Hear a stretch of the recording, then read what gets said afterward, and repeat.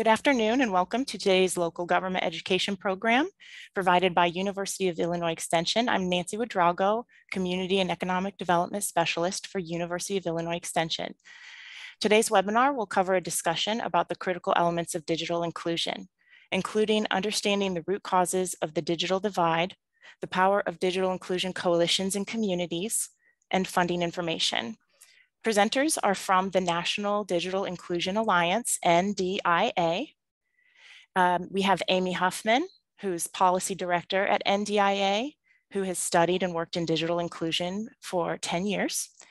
Prior to joining NDIA, she served as the state of North Carolina's first digital inclusion and policy manager for the Broadband Infrastructure Office.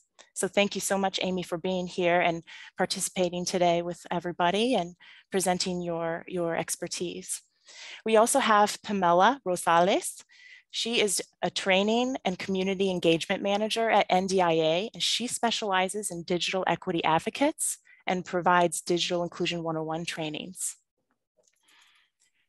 Before we kick off those presentations, I'm very happy to set aside the introduction now and welcome Matt Schmit. He's the director of the Illinois Department of Commerce and Economic Opportunities Office of Broadband. And we thank him for leading programs and efforts across Illinois in his role. Matt is going to give an update and remarks and welcome on our presenters. Again, enter your questions as they come to mind, and I'll be back on to facilitate questions at the end of the presentation. Thank you and welcome, Matt. Well, thank you so much, Nancy. And as always, we really appreciate the collaboration between University of Illinois Extension and our Illinois Office of Broadband. And so it's fitting coming out of the Labor Day weekend that we've got a webinar here on day one talking about some great work in digital equity and inclusion. And so I can't wait to hear what our colleagues from the National Digital Inclusion Alliance have to say, because folks, not to spoil things, but there's been a lot of progress made, particularly at the national level in funding, in supporting state and local initiatives on digital equity and inclusion. And so now is a perfect time for communities to re-engage, to dig deeper on their local initiatives, and in particular, look for opportunities for further collaboration, whether it's with the state or other stakeholders around Illinois. And so just to level set, folks who've joined these webinars in the past are probably very familiar with the work that we've done in standing up our Connect Illinois Broadband Grant Program. We'll have some additional news coming out on opportunities with round 3 of Connect Illinois in the coming weeks. In addition to that, really excited to just share with this group the way in which we look to meet the broadband moment, the opportunity that the Infrastructure Investment and Jobs Act has given our state and the country in addressing the digital divide, filling in gaps, identifying those gaps, and putting the state in a really strong position to achieve universal access to broadband that's affordable, that is high performance, and that's going to meet the needs not just of today, but of tomorrow.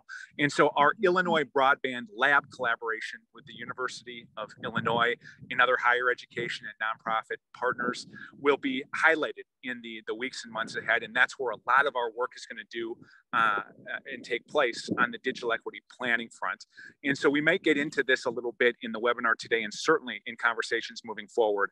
But in the year ahead, Illinois and states around the country will have an opportunity to engage in community-driven and local digital equity planning and engagement, identifying gaps, identifying local solutions and initiatives, and trying to chart a path forward for taking advantage of historic federal funding, over $2 billion devoted to digital equity in the Infrastructure Investment Jobs Act last year.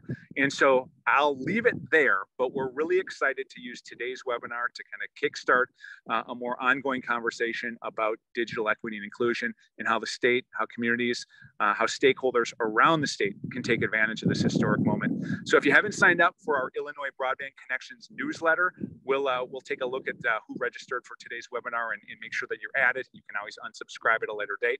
And also take a look at some of the programming that we've stood up, whether it's Accelerate Illinois, our Illinois Connected Communities program. There'll be some more opportunities with regard to digital navigators, skills building at the local level. There's a lot going on, and now is the perfect time for folks to be engaged. And so with that, Nancy, I'll pass the mic back your way, and I really look forward to hearing from our folks at NDIA. So thank you. Thank you, Matt. I'm going to turn it right over to Pamela. Really want to thank her and Amy for being here and hoping to learn a lot. Awesome. Thank you, Nancy. And hello, everybody. Let me share my screen so we can get started. All right, we are all able to see my screen.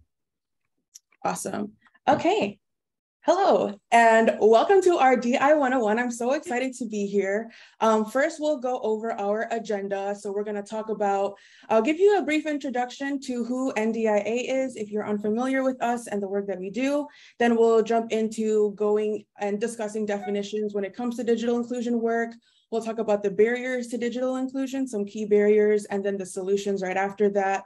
In the solutions, we'll highlight different programs that are doing the work so you can see them as examples. We'll talk about our digital navigator model and the program, as well as digital inclusion coalitions. And then after that, it will be over to Amy, who will talk about policy. And then we'll have a hopefully robust Q&A section where you can ask any questions. And I'm so excited to be doing this with Amy today because it's truly lucky that we get to have Amy to answer any policy questions. This is both of us. Fun fact, I am actually based out in Chicago. I grew up in Huntley, Illinois, so McHenry County, went to NIU, so DeKalb County, so now I'm based here in Chicago. So if any of those words sound familiar, reaches, I do miss meeting some folks back in like Woodstock area and DeKalb area and stuff like that. All right. So about NDIA, who are we? NDIA stands for the National Digital Inclusion Alliance, and we advance digital equity by supporting community programs and equipping policymakers to act. We are a nonprofit representing and serving over 850 organizations throughout the country in 48 states, working for affordable broadband, access to devices, and digital skills training and support. So we facilitate knowledge sharing forums such as community calls, working group meetings, and our robust and famous NDIA community listserv, where people come and they're coming to bring digital equity to their communities, and they're sharing those challenges, successes, and resources while also learning from other folks who are doing the same thing.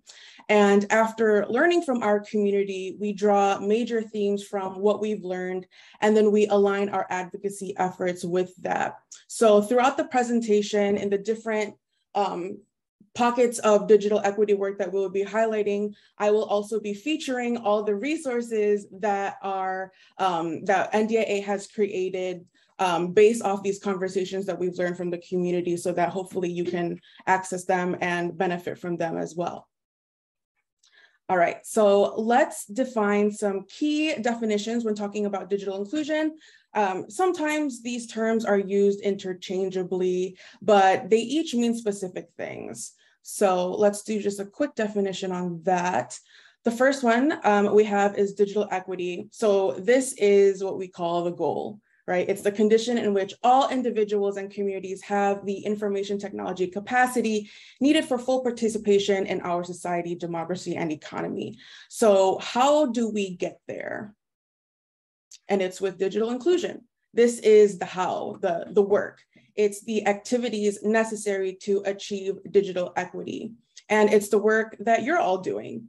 We'll go into details in the next few slides about what these activities specifically look like, but oftentimes when we talk and do these presentations, some folks don't even know that they're doing digital equity work. They don't necessarily identify as digital inclusion advocates or practitioners, but as long as you're doing anything within the realms of digital equity, so providing affordable broadband, helping with devices and literacy skills, then you are technically doing digital equity and digital inclusion work. All right, so if digital equity is the goal and digital inclusion is the work, what is the digital divide? And that is the issue. So it's that gap between those who have affordable access, skills, and support to effectively engage online, and then those who do not.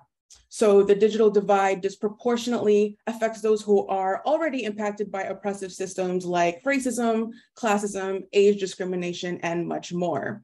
And because Broadband isn't viewed as a civil right and utility for everyone to meet their basic needs.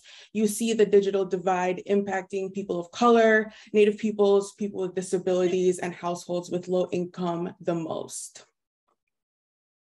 So I love to make my trainings interactive. We're going to be doing a fun Jamboard. NDIA, we love to use Jamboard. So for those who are not familiar with Jamboard, it's essentially a virtual whiteboard. And here on the screen is instructions on how to add a sticky note, because you could add unlimited sticky notes on them. So when we put the link in the chat, if you go the left module on the right, if you press on the fourth icon, that will create a new sticky note for you to write on. You can write on your sticky note, put whatever you want on there, and then press save. That will create a new sticky note, and you can continuously add more.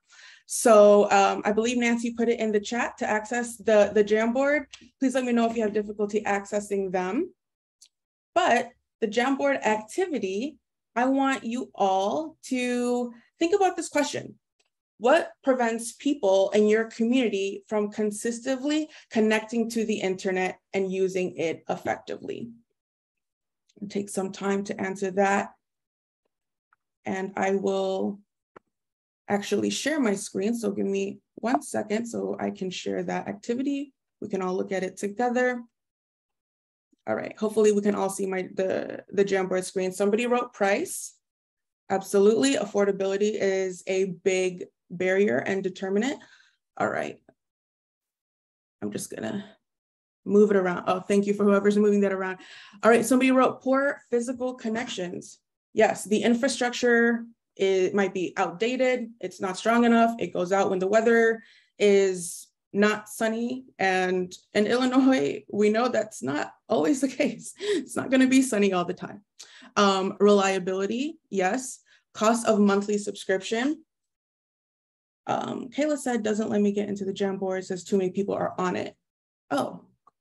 Kayla and anybody else who has issues with accessing the Jamboard, please feel free to put your answer in the chat as well, and then I can also read it from there so you're able to participate.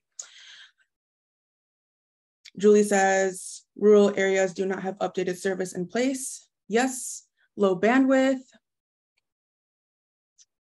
Price. So there's a lot of comments on affordability as well as accessibility. Education, that's a big one. You might not have the folks might not have the digital skills to know how to navigate the internet, right? They have internet, but they don't know how to connect it on their device or really have fun with it. Chris says low bandwidth, affordability, and accessibility, need of assistance. Kayla, thank you for that. Lack of training. Yes, lack of training. Throwing the device and throwing an internet at a community is not going to solve why they're not using the internet, right? Sometimes we just focus on broadband infrastructure or device. So there's that missing element there. Kayla, yes, language barrier. Thank you so much for saying that. If digital skills trainings are primarily done in English, but that not everybody in your community speaks English, or they don't, their writing system is in a different language, it's going to be really difficult for them to utilize those digital skills training, whether it's in person or online, because of that language barrier. Jorge says extractive experiences discourage their participation. Yes, the lingo can be the barrier. I'm going back and forth between the Jamboard and the chat because y'all clearly know. And this is amazing. This is really great because sometimes people only understand the affordable and the internet piece of it. But we're talking about, skills and language barriers, as well as cost and devices. So that's amazing. Somebody wrote here, have no interest in accessing the internet.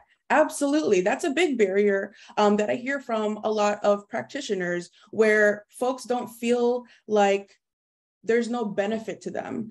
There's no buy-in for them to have access or learn those skills. And sometimes that's totally fine. We're not here to prescribe the internet for people. However, they might not know what the benefits are. So that might be a reason why they don't want to use the internet, is that it might not have been marketed to them, or they think that whatever their identities are, they're just not the target demographic for the internet. But as we all know, the internet serves everybody. It benefits everybody. Resistance to change, absolutely. Especially because the internet is constantly changing, it's constantly evolving. You have to constantly learn new things.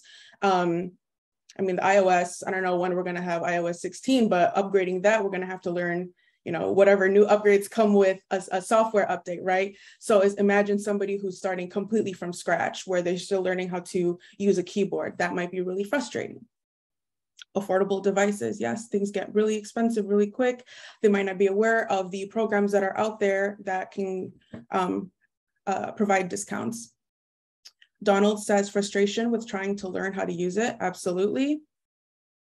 Frustration with trying to learn a new skill, as well as add that with having an unreliable internet, and that's just gonna make somebody give up, right? You're trying to learn and then your internets keep cutting off. It can be very overwhelming. All right. The cost of having an unlimited subscription, and we'll talk about ACP later. Okay, I think we can, I'm gonna go back to our slides, but thank you all for participating in this activity.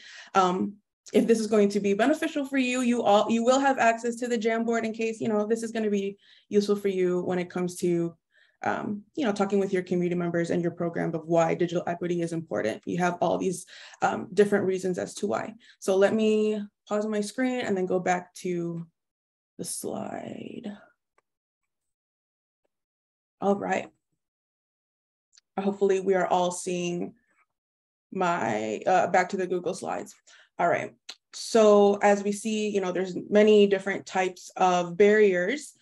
We talked about devices, internet connection, affordability, and skills and tech support. For Keila, yes, after the training, I will go through, I'll just see what was on the chat and then add them on there as well, so you all can have it all in one spot.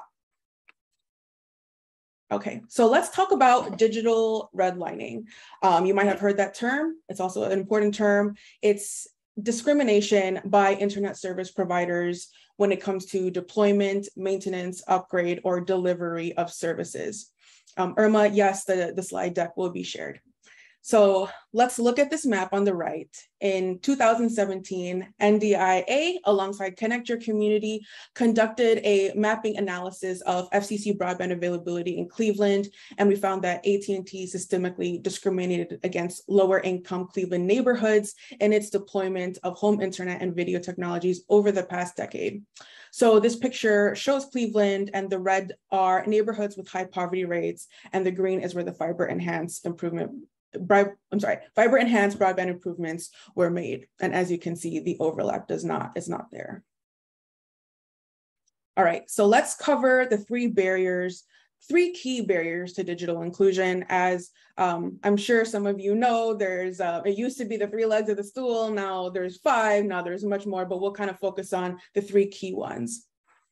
So the first one is broadband inequity, which a lot of you all brought up in our activity. As we all know, many households still do not have access to the internet. And it's important to understand that just because broadband, that infrastructure is available to a community, that doesn't necessarily mean that everybody is going to use it or adopt it at home. And this is because broadband availability is not the same as broadband equity. And broadband equity, it's achieved when all people and communities are able to access and use affordable, high-speed, reliable internet that meets their long-term needs, whatever that is, whether that is working from home, going to school, you know, connecting with their doctors through telehealth, or simply browsing and going on Netflix, right? All of those things are equally important. All right, so the question here, and you could put in the chat or just answer to yourselves, if everyone had access to fast and reliable internet, would that solve the digital divide? And the answer is no. There are other barriers that we talked about that needs to be addressed in order for people to get used to the internet and use it in the way that they want to. So another barrier that we talked about is affordable, adequate, and appropriate devices. So looking more into accessibility, because when we see here with the screen, adults with disabilities they own 62% of devices compared to the 81% of adults without a disability. So looking more into accessibility, smart homes connected to smart devices like speakers, refrigerators, and thermostats helps people with disabilities have more autonomy and control over their daily actions. So to tackle this barrier, devices have to be affordable, adequate, and appropriate. So affordable, just so that everybody can have access to these devices. Adequate, because you need to have a device that works well and are up to date. And I'm sure, especially for us who are working at nonprofits, sure you know that just because something is affordable doesn't necessarily mean it's efficient or the right thing for the task. And appropriate, because each device has its strengths and weaknesses, and we're going to be going through that in a few slides. And then another last and final barrier that we'll talk about today, but there's much more, is digital skills. So remote work, I'm sure you've all know, because of the pandemic and everybody, working from home, well, most folks working from home, it's driving the demand for digital skills. And so digital skills can financially improve someone's life, but outside of a job, having digital skills also allows folks to check their balance on their credit card, deposit a check without having to go to the bank, knowing how and where they can pay their medical bill online. And same thing in terms of telehealth, it's accessing medical charts or knowing how to schedule their appointments online or uploading important documents. All right, and here are some more additional barriers. Language access, somebody had mentioned that during the activity. So yes, for folks who are limited English proficient, learning how to build your skills can be overwhelming when everything is in a different language. Imagine you don't have the digital skills and you want to learn, but you are going to a training facility where everything is in Arabic, and the trainers are training in Arabic. It's going to be really difficult, right? So that's the reality for a lot of our folks in our communities. Another one I want to talk about is fear and lack of trust, which somebody highlighted. This is a really big barrier that practitioners are up against, sometimes even bigger than some other things that we would assume, like not having a device, because people have legitimate fears about the internet, such as, is their information safe? Will they get hacked? Identity theft, things like that, especially if they're seeing on the news that bigger organizations are, their information is getting hacked. They might think, okay, well, what about me? That's an organization who has so much money to, protect themselves. What about me? And yes, Kayla, identity theft is real. So people might not know the benefits that the internet brings. They might be overwhelmed and scared. And they also have some thoughts of, I've gone this long without the internet. Why do I need it now? Right. All right, so here are the 3 solutions that we like to focus on, and that is affordable broadband, appropriate and affordable devices, and digital skills training. So let's go over each one. All right, so a brief definition on broadband.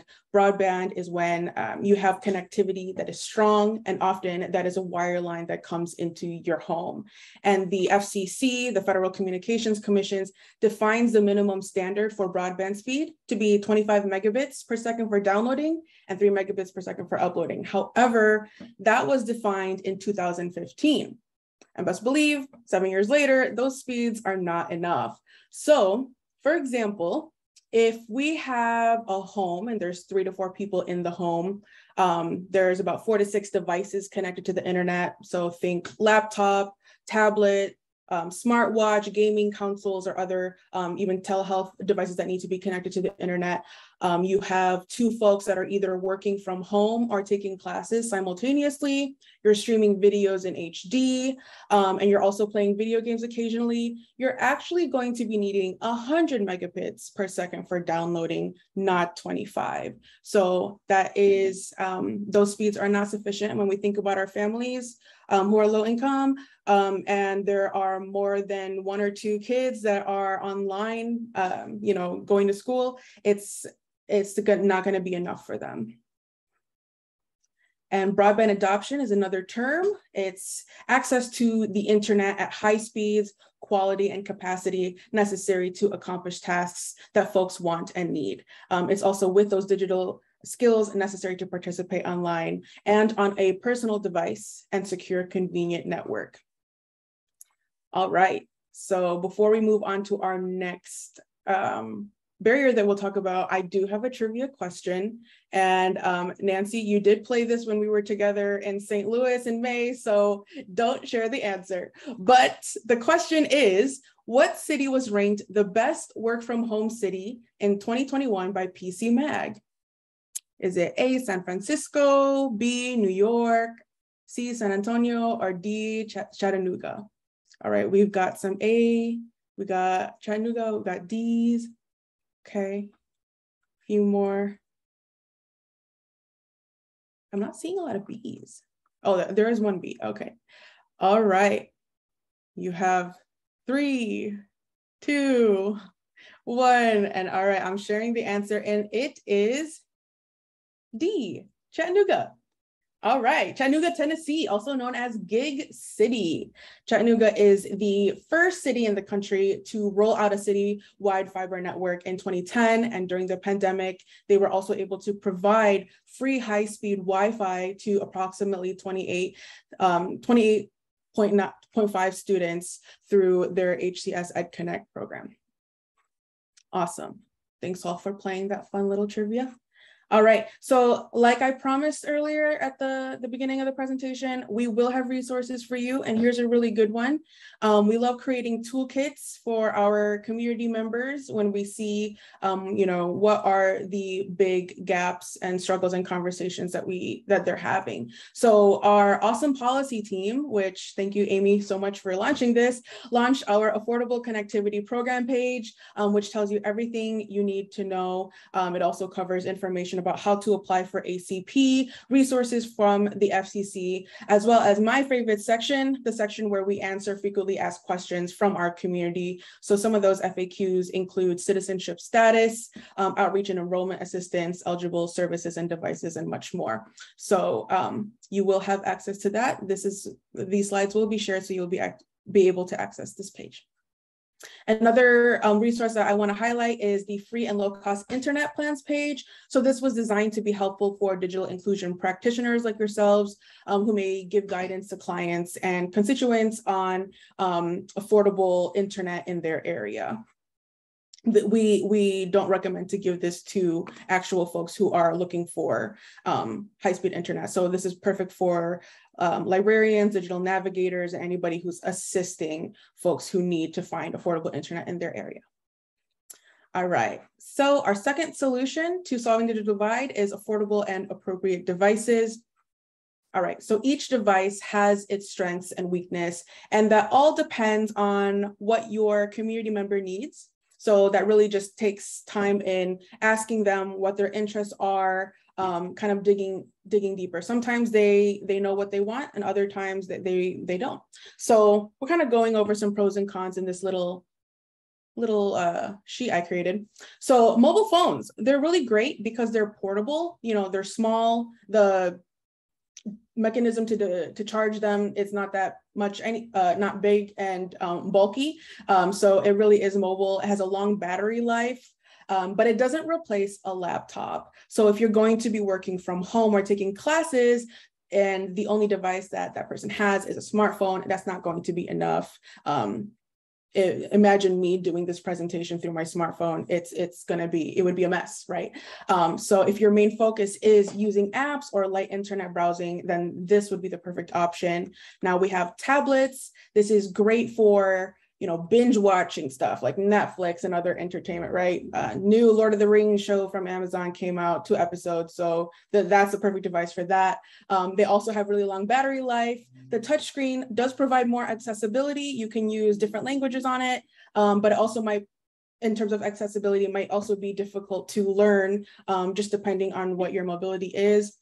And unless you have a fancy cellular plan on it, you're most likely not able to make calls. So there's that misconception of, you have a tablet, why can't I make calls? Well, because they're not necessarily made for that unless you have that fancy cellular plan on top of it. And then lastly is a laptop. Your community member, if they're looking to work from home or remote learning, this is the perfect device for them. Large storage files. It does have shorter battery life. In terms of mobility, you got a big, chunky thing, right, in order to charge it. And affordability wise, they are the most expensive out of the three. So when looking at the person's needs, it's worth exploring what they're wanting out of the internet and what they're hoping to do, and then go from there. And in terms of a awesome organization doing this work, we have Computer Reach out in Pittsburgh. So they provide refurbished devices as well as computer literacy training and support for their community members. And an awesome resource for you all is the Startup Manual, which we will hopefully have a newer version later throughout the year.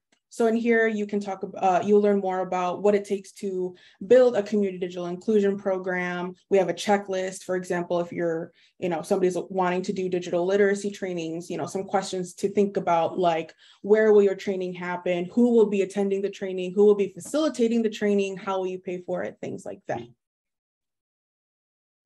And then the last skill I'll cover is digital skills training.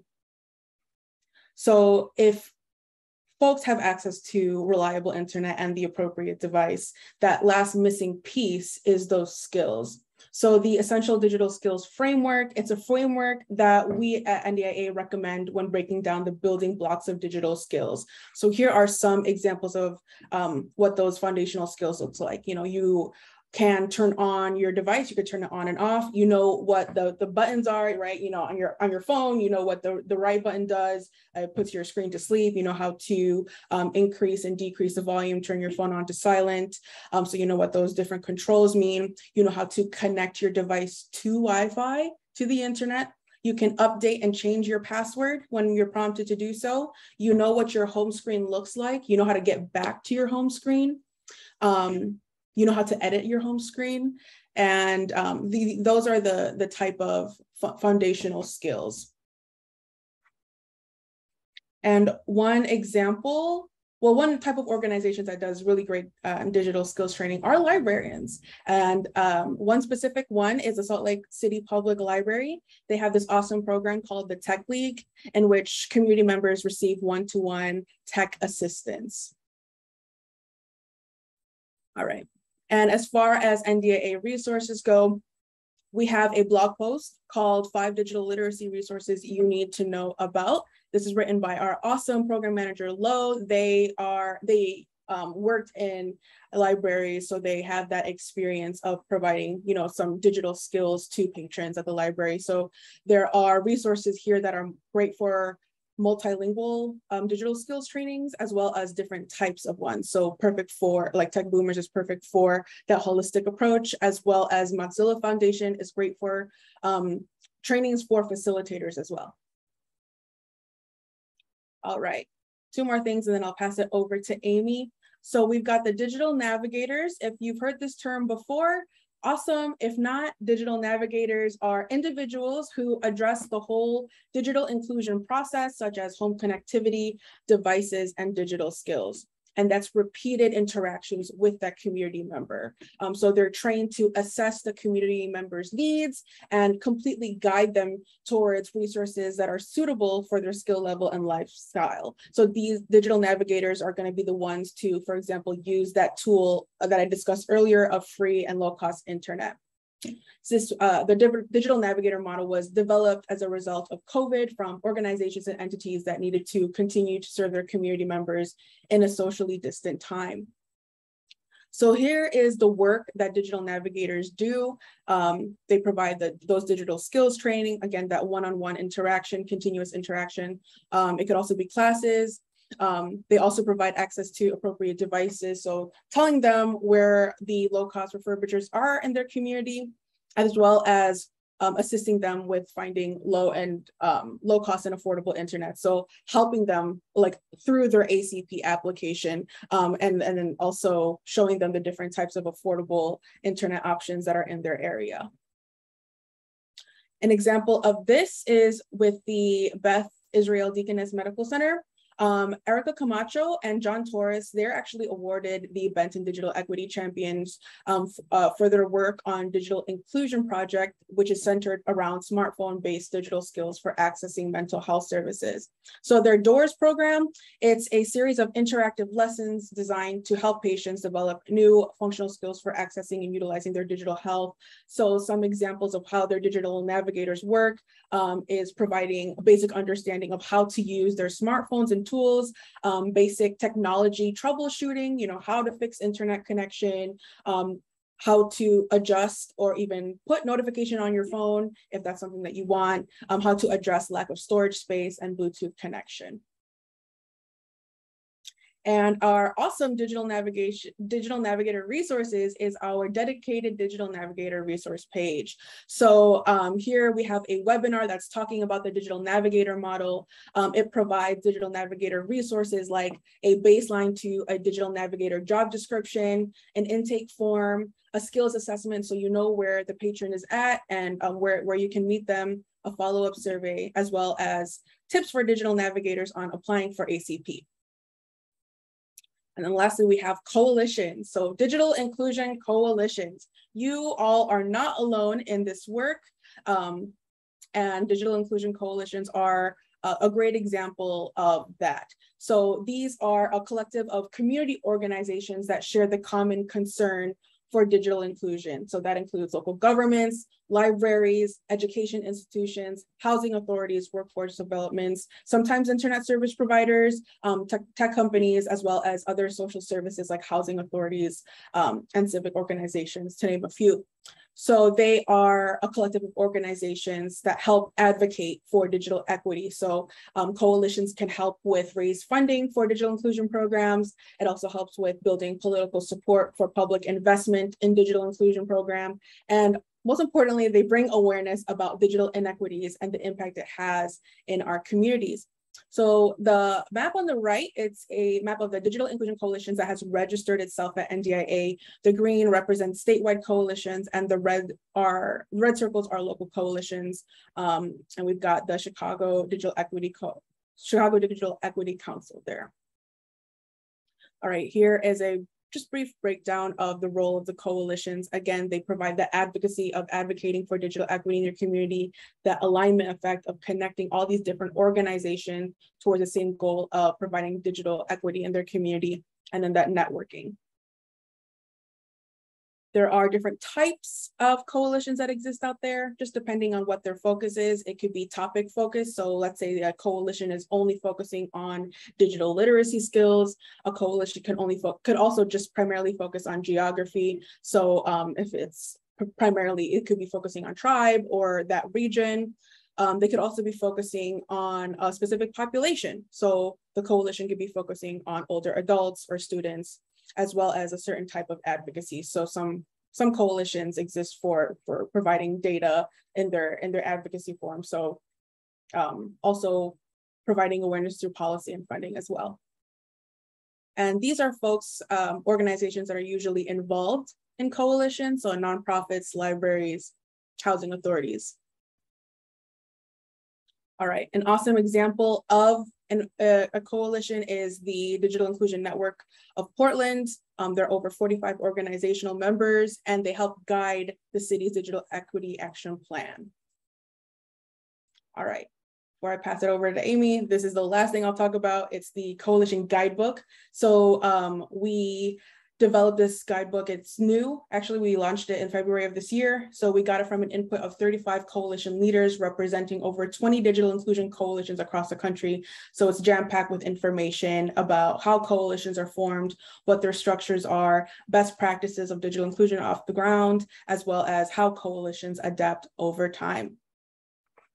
All right, passing it over to Amy to talk about policy. Thank you, Pamela. Isn't she wonderful, y'all? she's really like the best workshop and facilitator we have. And so I'm so excited to be here with her today to get to do this with all of you. And I'm really excited to see you all and get to talk a little bit about this really unique and exciting moment that we're in.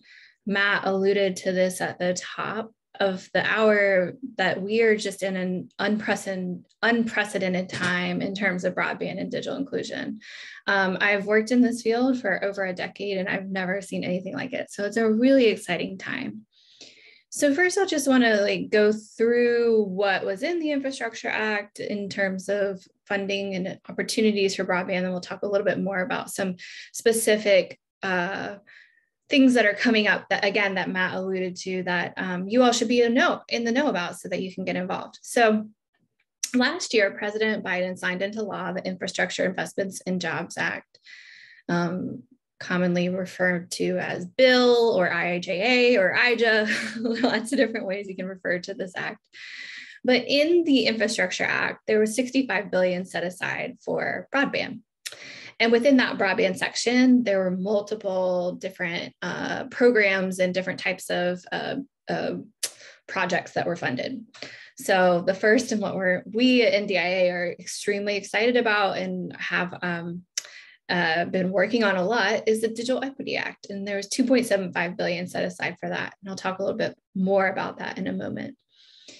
There's also the Broadband Equity Access and Deployment Program. That was the lion's share of this funding, $42.5 billion. And that really is to get at that unserved and underserved locations across the country. I know in the Jamboard activity, many of you highlighted that in rural areas of Illinois, if there's not service, because there's just not service, right? The BEAD program, as commonly referred to, its acronym is BEAD. It will help solve that rural access problem, and also will also provide some other funding or additional funds for connecting community anchor institutions and things of that nature. And then I saw on the Jamboard that some of you are already familiar with the Affordable Connectivity Program. There was $4.2 billion set aside for that, and that's run and managed by the Federal Communications Commission, and that is that provides that discount for low-income households so they can access it and afford broadband in their home. Then there's a Tribal Connectivity Program, $2 billion for that. That was actually established during one of the COVID relief bills, but they added additional funds to it because there's such a high need for tribal connectivity. So they added $2 billion onto that. There's a middle mile program, $1 billion for that. And then importantly, Pamela talked about digital discrimination and digital redlining. Congress recognized that in the Infrastructure Act, and they actually authorized and mandated that the Federal Communications Commission, within a 2 years' time of the Act's passing, that the FCC create some laws around that to make sure that internet service providers don't engage in discriminatory practices. And so they're in the middle of that rulemaking process right now. Next slide, please. So the Digital Equity Act actually has 2 programs and 3 grants. So the 2 programs are the State Digital Equity Capacity Grant Program and the Digital Equity Competitive Grant Program. The Capacity Grant Program is the one that's split into 2 grants. So there's a planning grant, and then there's an implementation grant. And the Capacity Grant Program is for states, territories, and tribal organizations. And basically what it is, it's block grants to states. And so what it is, all states and territories first have to create a digital equity plan. And then once they create the plan, then they are eligible for the capacity grant, which is basically an implementation grant. And the capacity grant will help fund the implementation of the digital equity plan. The competitive grants are for any individual organization across the country. So that could be, it could be a library, it could be a school, it could be a community-based organization, it could be an extension office. So those will be competitive, and there's funding set aside for that. And those organizations will apply directly to NTIA for the funds. NTIA is the National Telecommunications and Information Administration. They are the ones out of the US Department of Commerce that are administrating 48 out of the $65 billion for the Infrastructure Act. Next slide, please. So the BEAD program, as we talked about, is again, 42.45 billion is set aside for this. It again is block grants to states for broadband deployment to unserved and underserved areas. In addition, once states have hit their unserved and underserved areas, they can use those funds to connect community anchor institutions, which those are libraries, schools, health clinics, and I believe public housing. Then they can also use it for broadband adoption purposes. So we're excited about that. We anticipate to see some states, particularly on the East Coast, so smaller states, have additional funds left over from deployment and actually use them for broadband adoption. So we're excited to see that. And in the BEAD program, states are considered the 50 contiguous states, or 48 contiguous states plus Hawaii and Alaska. Puerto Rico is considered a state in the other territories in the District of Columbia. Next slide, please. So the Affordable Connectivity Program is administered by the Federal Communications Commission. It's a follow-on to the Emergency Broadband Benefit Program, which was established under the Consolidated Appropriations Act in 2020, I think. From about 2019 till now, the years are a blur, y'all. I know you feel the same. And so I can never quite get the years right. Actually, it would take me a minute to figure out what year it is right now if I had to. 2022, that's right. So it's $14.2 billion, as we noted, and that's $30 a month off of your internet bill for low-income households. The Emergency Broadband Benefit Program was $50 a month. The Affordable Connectivity Program made a couple of key changes to the Emergency Broadband Benefit Program. One of them was reducing that subsidy amount from $50 to $30. It also extended some consumer protections and made a couple of other key changes that actually I'll talk about in a moment. Next slide, please. And one of those key changes was that it gave the Federal Communications Commission the authority to create a grant program for community-based organizations and governmental and non-governmental organizations to actually do the outreach and engagement around the Affordable Connectivity Program. Because what we know and what we found through a ton of research since the pandemic and before is that residents don't trust the government and they don't trust internet service providers. And so it's really important that the information get to the people on the ground through those trusted messengers. And so the Affordable Connectivity Program, where we've seen a lot of outreach and engagement from the local community-based organizations, whether that's a nonprofit, a school, a church, anyone that's doing that outreach at the local level that already has that established relationship, we've seen an uptick in registrations and with participation in the program. And so the FCC, the Congress acknowledged that in the Infrastructure Act, which was the first win, but they didn't give the FCC any money to do it. But the FCC saw it as super important themselves. And so what they did is they set aside $100 million for this program. And it's called the Affordable Connectivity Program Outreach Program. I know there's program in it twice. Don't add me. It's the FCC's call. And the goal of that is to increase awareness of and participation in the ACP among eligible households. And its objectives are both to support diverse outreach efforts, also to strengthen outreach partners, increase enrollment ACP among underrepresented and underserved households. And so what they'll do is they'll give out small grants to community-based organizations. Again, they could be governmental or non-governmental organizations across the country to do that outreach and engagement around the Affordable Connectivity Program. So we're super excited about that. The FCC just recently published a report and order around this, but they have yet to publish a notice of funding opportunity, which is their next step. Once they publish that, then the grants will be live and people can apply for them, and they'll have to have at least a 24-day window in order to apply.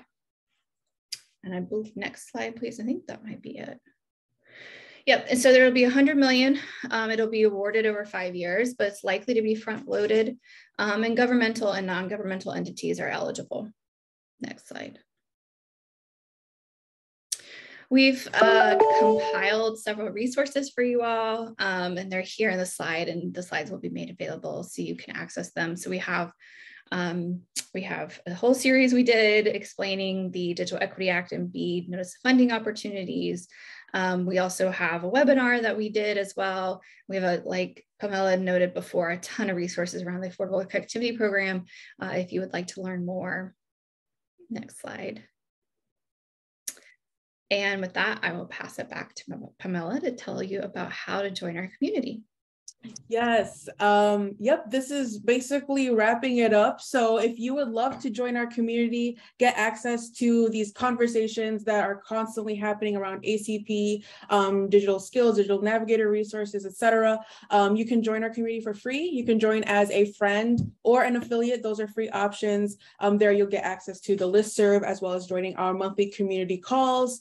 And then we also have paid membership opportunities for corporate sponsors for those for-profit organizations, as well as Affiliate Plus, where the fee is prorated based on the annual budget, but you do get access to an additional monthly call, and there you get access to speaking with our executive director, Angela.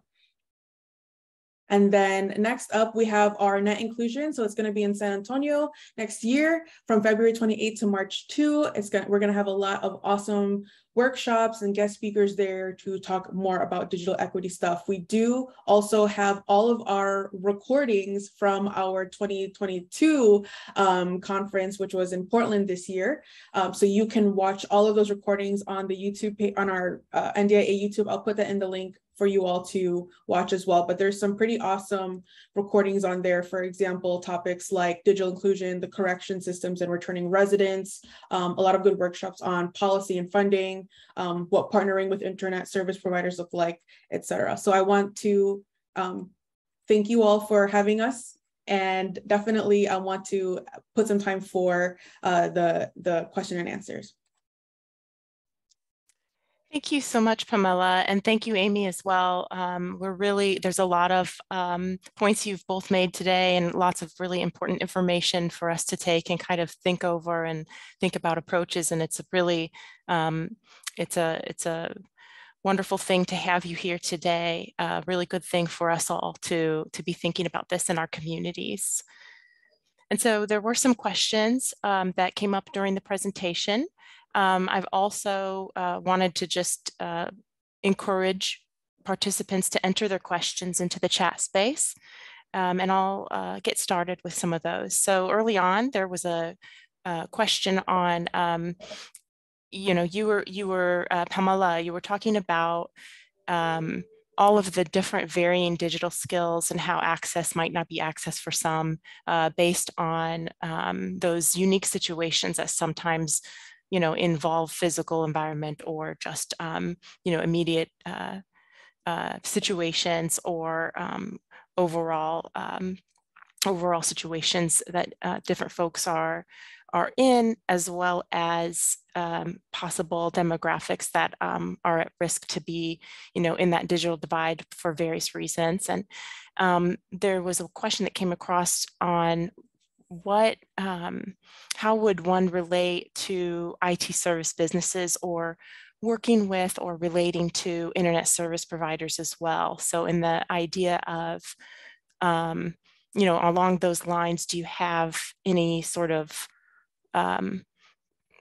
best practice or resource on that aspect of doing digital equity work and digital inclusion work in communities? And I'll also pass it to Amy if you have any suggestions for that, but I don't have like a prescriptive response for that. I think it really does depend on your community, as well as the relationship that internet service providers have with your community, especially if you're a smaller one and your community has a really bad experience with more larger ISPs, that can create distrust when, a smaller ISP who wants to do digital equity work comes in. There might be some trust building there. So as far as models, I know that there are coalitions that exist that do have ISPs on like their committee, or they have them kind of just be there as members. So I don't know specifically at the top of my head which of those coalition, digital inclusion coalitions exist where they do have ISPs on board, but I would recommend, you know, reaching out if there's a coalition that's near you, see if you can start building trust that way. Yeah, that's kind of all I have. Amy, do you have any suggestion? Yeah, I would just say in coalition building that, you know, many of our coalitions do it differently. So in some places, internet service providers are part of the coalition. Some they're actually separate. And so, but the coalition will meet with them separately. I do encourage, if you are looking to start a coalition, to look at all the models and see what best fits your community, but to be cognizant of, to make sure you have a plan for how you will interact with your internet service providers. You don't necessarily have to have them as a full member of the coalition if you don't think that's the best scenario for your community. Thank you. And another question came in to me.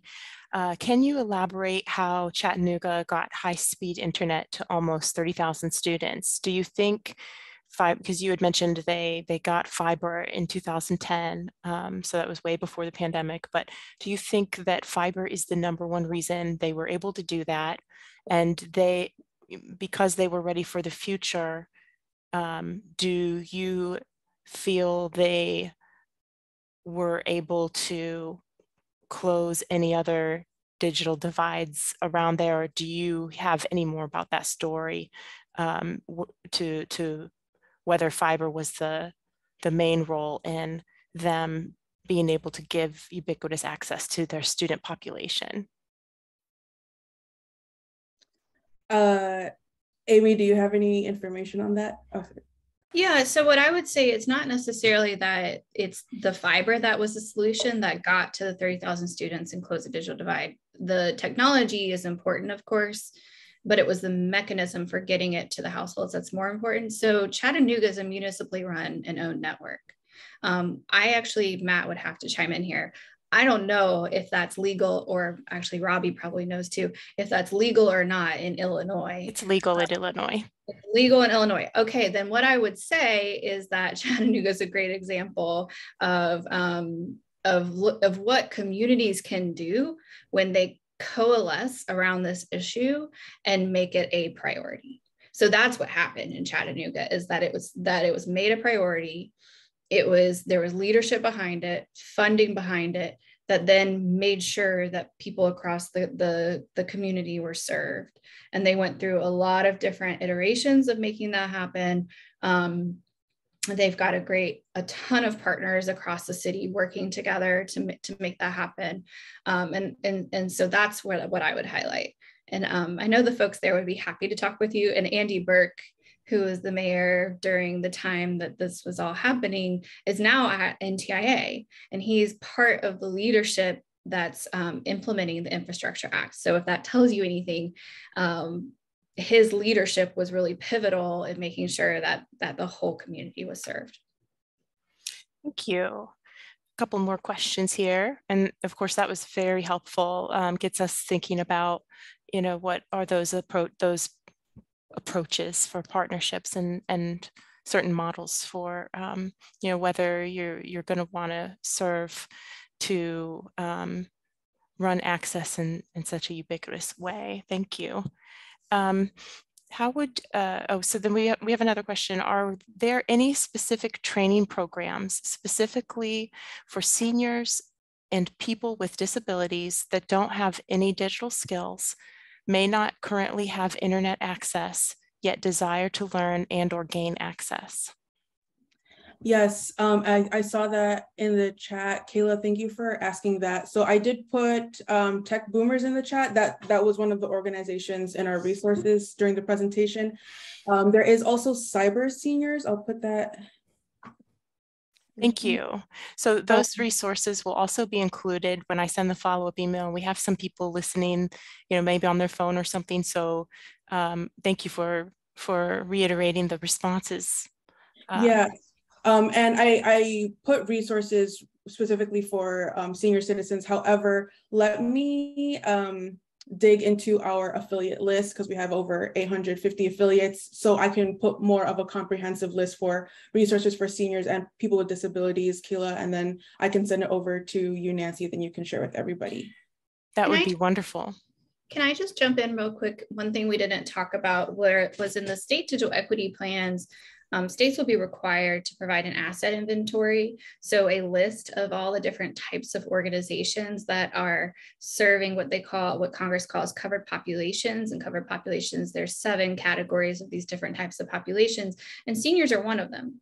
So when Illinois, and Matt leads this process, goes through the digital equity planning process, Matt and his team will undergo an asset inventory process where they'll need to identify the resources throughout the state that are providing digital literacy, digital skills, and all sorts of different types of programs for seniors and veterans and low-income populations and minority households and all the others. And so what I would encourage you all is, if you know any of these things, to let Matt know, to let Matt and his team know, and to be engaged in that process so you can bring to light the different types of organizations across the state that are already doing this work. If you're doing this work, chime in, right? Like, let him know so that as he's conducting that asset inventory, it's as comprehensive as possible. Thank you so much for mentioning that. I know that there are folks on here that are engaged in various ways. And so for you know, all of us, no matter what we're doing in this regard, to think about that and know that we can, you know, put forth those suggestions and comments to a place is very helpful. And of course, Matt will be CC'd on that follow-up information too, and you'll get that contact information for Matt and our 2 presenters today. So this is all very good. And of course, I assume, you know, if you do get any questions from communities after this, are you opposed to receiving questions via email, for example?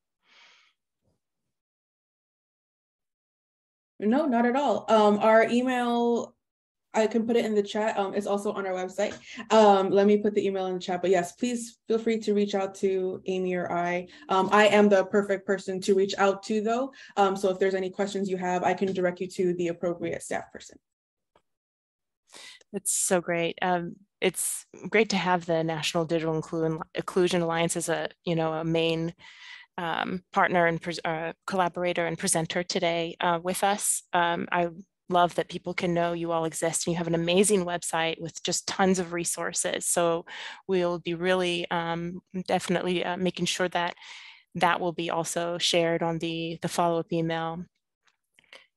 We had a question. There's a poll there for if you felt you learned something today, right? If you learned several things about today's topic, and thanks for getting back to us on that.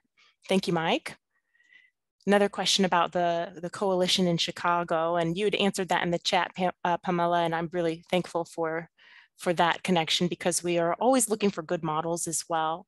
And so if you have some other ideas for models as well, it's a wonderful thing to include that for some of our communities today, if anything comes to mind. So that the link to the coalition in Chicago is there in the chat. What was the proper name of that Chicago coalition working in digital equity? Yeah, it's Chicago Digital Equity Council. Chicago Digital Equity Council. Thank you. We had another question come in about people with disabilities and those digital inclusion and digital literacy resources, and wanted you to comment on that more broadly.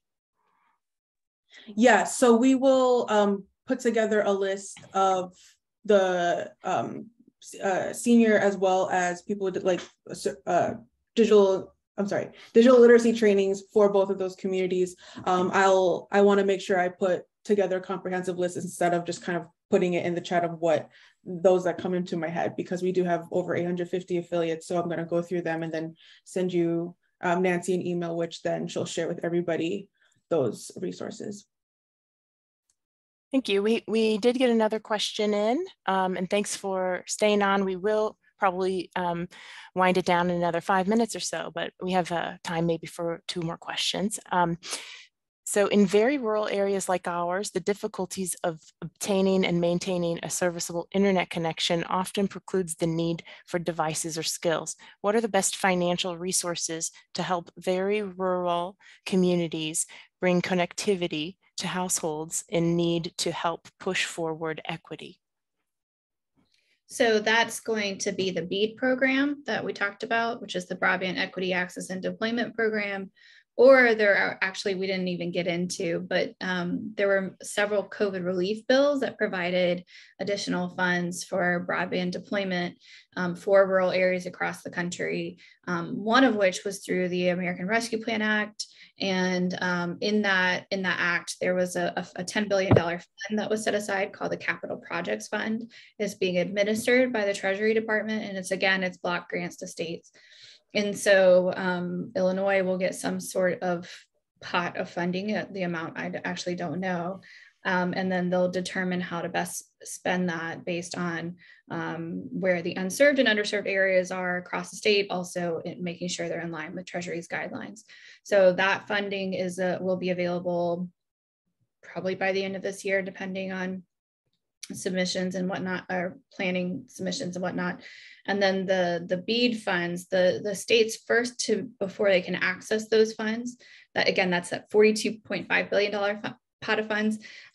Before they can access those funds, the states have to go through a planning process as well, a 270-day planning process, where they create a 5-year action plan.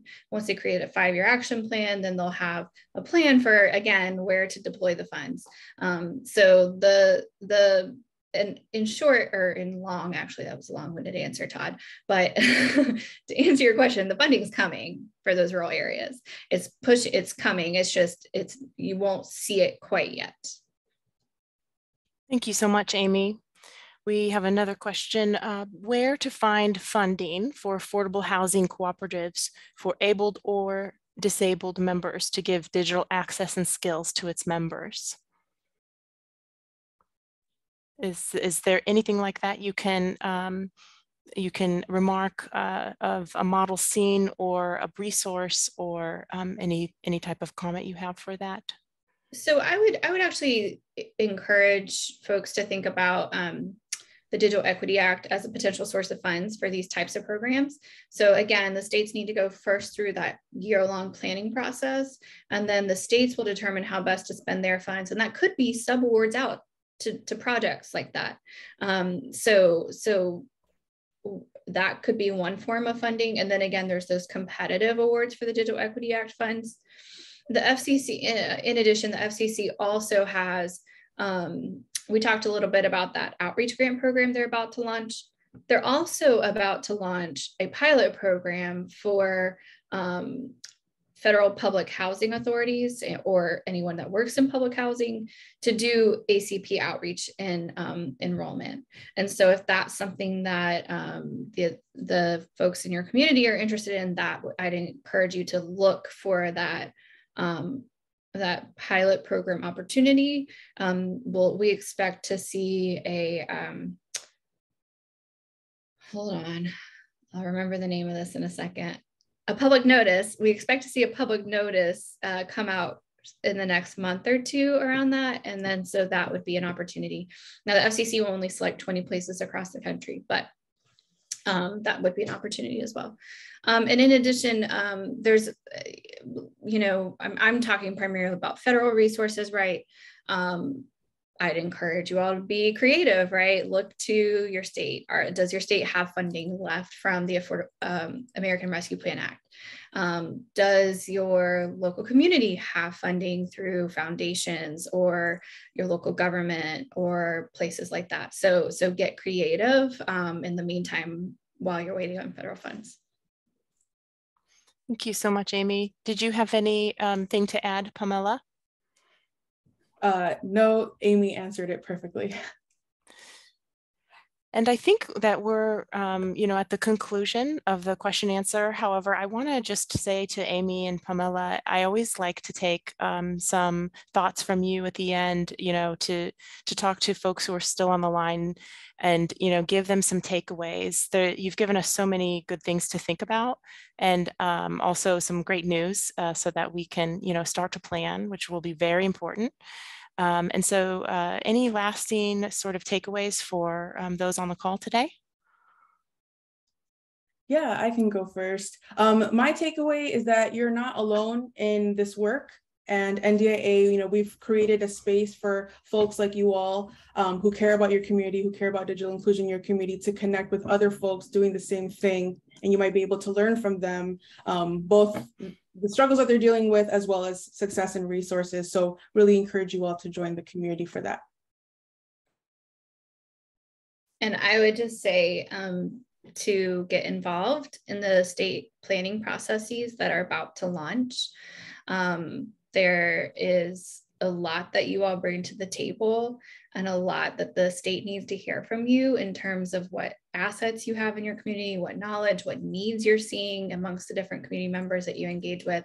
And so I just, and your state government needs your help. There's a lot of work to be done in the next year to gear up for deploying these federal funds. And so I would really encourage you to get involved in that process. Thank you so much. And we did have one more question come through. What are NDIA relations by local coalitions and school health library broadband coalition local and state members? So we are a member of Shelby. Shelby is a member of our community. Our executive director is on Shelby's board and their executive director is on our board. So we are close partners and allies. Wonderful. Thank you, everybody, for coming to today's presentation.